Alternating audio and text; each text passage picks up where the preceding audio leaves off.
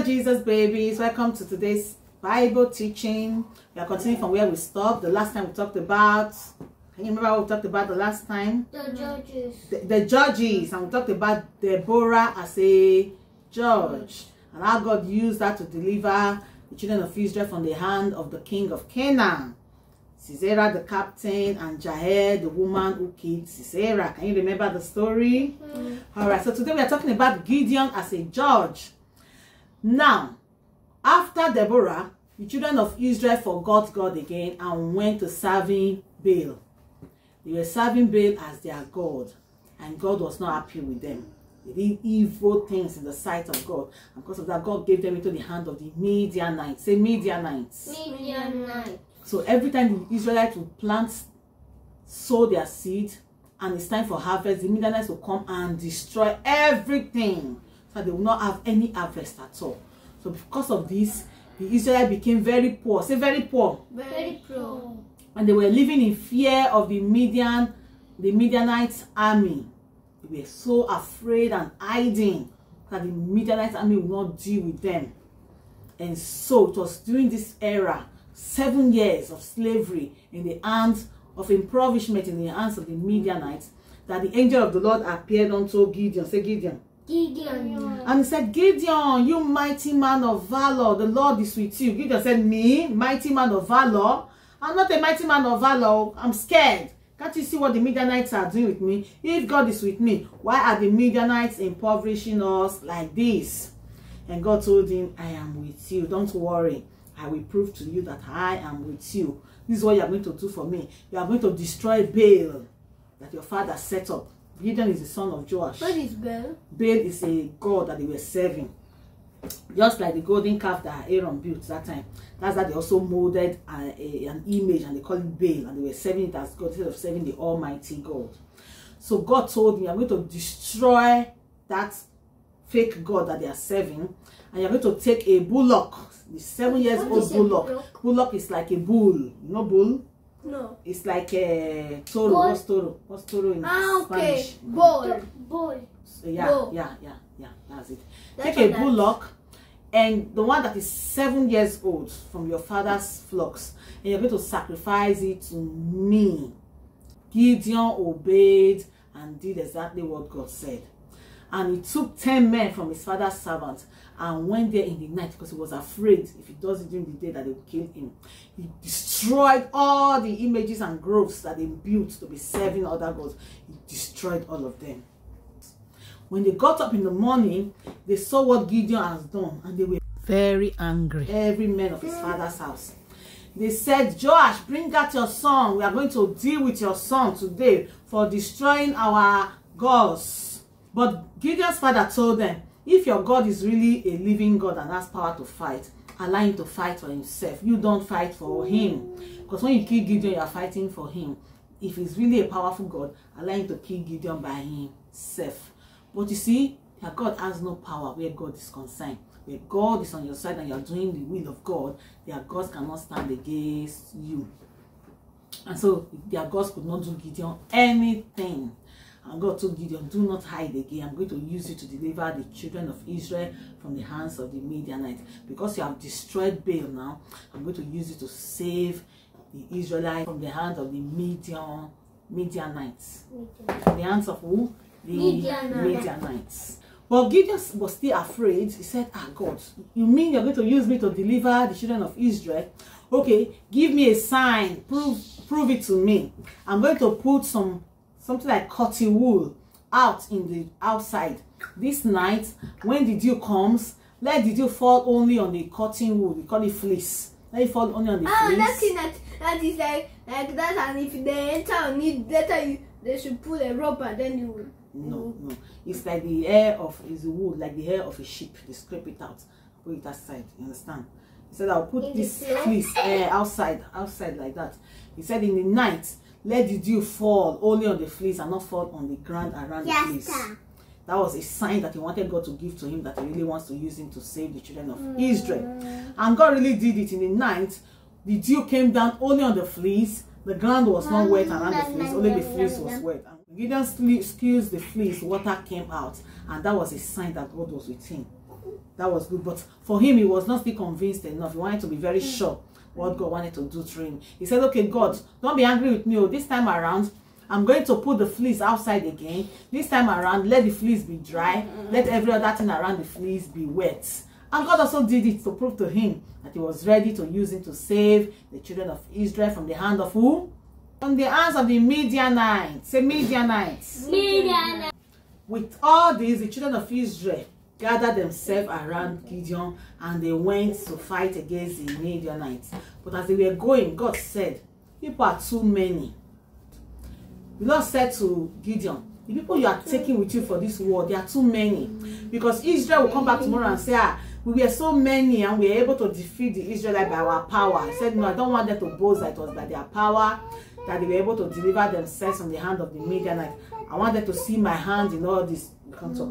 And so God told Gideon, tell all the men that came out for this war, if you know you have any fear in your heart at all, you are scared that, oh, this, but I'm afraid, go back. You don't need to come with us to this war. And when Gideon said that, 22,000 men went back on me. You mean 22,000 men were scared. They were afraid. Men? Men, yes, they were afraid. And how many women? No, there's no woman. When it's war, it's men only. Is that too much? Yeah, plenty. 22,000 is plenty. And who was left? I will talk about that. And there remained 10,000 men. So when 22,000 men went back, there were remaining 10,000 men. And God still said, Gideon, 10,000 men are still too much for me to fight this battle. I don't need 10,000, I just need few men. 10,000 is still too much for me to give you victory. Okay, take all the men to the water. Let them go and drink water. And the one that lappets, the one that is taking water with their hand and putting their mouth to drink, set them apart. The one that put their knees to the floor to drink water, set them apart. And when they set them apart, the one that lappet were the ones that God wanted to use. What is lappet? The one that take water, that took water like this and drank, and we say, but the one that just named down, sorry, the one that named down to drink water, that one is not ready for war. The one that took water with their hand like this, and they want to drink like this, that is the one that is ready to go. Because the one that they were just 300 men putting their hand to their mouth to drink water. They were just 300 men, and God said, those are the 300 men that I want to use to win this battle. Blessed day. Out of 10,000 men, God took only 300 men. And with those 300 men, God delivered Israel from the hands, the captivity of the Midianites. Yes, 300 men. 300, very small. From 10,000 to 300. God selected only 300. So only these 300 men went to Gideon and won the battle against the Midianites. When Gideon came back victorious over the children of Midian, the Israelites were surprised that only with 300 men, God could deliver them like that. And they came to Gideon and said, Gideon, rule over us. We want you to be our king, our judge. And so Gideon ruled over them for 40 years. Say 40 years. 40 years. And all through that 40 years, there was peace in Israel. The children of Israel were not doing the things that God asked them to do. And no country, no people around them were able to molest them or impoverish them, nor enslave them, or fight against them again. And for that 40 years, the people enjoyed peace and progress. But after the 40 years, they went back to Baal again. Disobeyed God and forgot about Gideon, forgot about everything that God used Gideon to do for them. They even forgot about Gideon's children. They didn't even take care of Gideon's children because Gideon had about 70 sons. Jesus! Yes, 70 sons. Because he had plenty wives. It looks like if they are copies, that they will copy what they have did before. He had plenty wives and they were just giving birth to plenty children for him. Yeah. But Gideon died at a good old age. But unfortunately, after his death, the children of Israel returned back to serving Baal and disobeying God again. Are you ready for memory verse? Yeah. That's a memory verse. Memory verse. Judges chapter 7. Judges chapter 7. Verse 7. Verse 7. The Lord said to Gideon, The Lord said to Gideon, with these 300 men, with these 300 men, I will give the Midianites into your hands. I will give the Midianites unto your hand. I will give the Midianites I will give you Midianites into your hands. into your hand. With these 300 men. With these 300 men. With these 300 men. With these 300 men. I will give. I will give The Midianites. Into your hands. Into your hands. Memory verse. Memory verse. Judges chapter 7 verse 7. Judges chapter 7 verse 7. The Lord said to Gideon. And the Lord said to Gideon. The Lord said to Gideon. The Lord said to Gideon. With these 300 men. With these 300 men. I will give.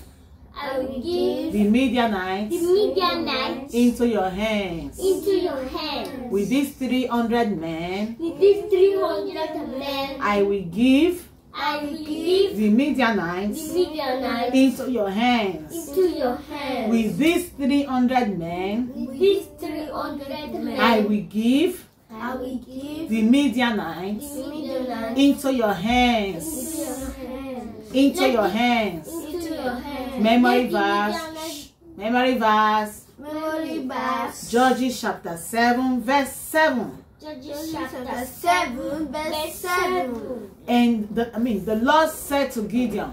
The Lord said to Gideon. With these 300 men. With these 300 men. I will give. I will give The Midianites. The Midianites. Into your hands. Into your hands. Give yourself a big clap. Another one. Super mighty one. Hand. So this is to let you know that God does not need crowd to do what he wants to do. God can use few men to do what thousands would have done. And God did it to make them not to be proud and say, oh, we saved it, we saved ourselves by ourselves. So they will know that they were delivered by the power of God and not by their own power. Not by their own power, but by the power of God. So when we disobey God, then God will put us into the hands of our enemies. But when we start obeying God and cry to him for help and promise not to go back again, he will deliver us again from the hands of our enemies. That was what he did for the children of Israel, using Gideon as their judge. And when they saw the great things that God did for them through Gideon, they said, Gideon, come and rule over us. May you rule over your enemies in Jesus' name. Amen. May you rule and reign in life in Jesus' name. Amen. You must be an obedient child of God to get to that level. Do you hear me, Jesus babies? Yes. Now let's take a song that will show us that God can deliver us by his power, not by our power. By might, not by power, by your spirit, Lord. Send your spirit, Lord. Not by might, not by power, by your spirit, Lord. Send your spirit, Lord. Not by might. Sing and stop playing. Not by power, by your spirit, Lord. Send your spirit. Let's go. Not by might, not by power, not by power, by your spirit, by your spirit, Lord. Send your spirit again. Not by might, not by power, by your spirit, Lord. Send your spirit, Lord, again. Not by might, not by power, by your spirit, Lord. Send your spirit, oh Lord. Give yourself a big clap. Another one. Super mighty one. Okay. Jesus baby, we'll see you in our next class. Until then, Like and subscribe and share with your friends and family.